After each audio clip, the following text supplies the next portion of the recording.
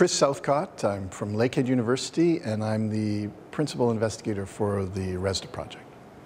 This is a workshop to basically find out what are the big questions that ReSDA has to answer. We want to take some time to plan out our research to make sure that the research we're going to be doing over the next 7 years is well thought out.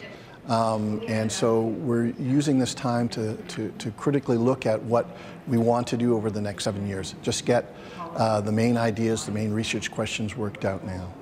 Right now we have about 51 researchers that are involved, and we have 11 community partners. And we of course, that's a start, and more are becoming involved in the project every day. Well, we want to find out what are the most important questions that we have to answer to ensure that communities in the north get more benefit from the resources that are being developed in their regions. We want to make sure that we come up with research that's going to be useful for these communities, that they don't suffer from resource development, but in fact, unlike it has been in the past, that resource development helps these communities to become more sustainable, healthy, and well communities.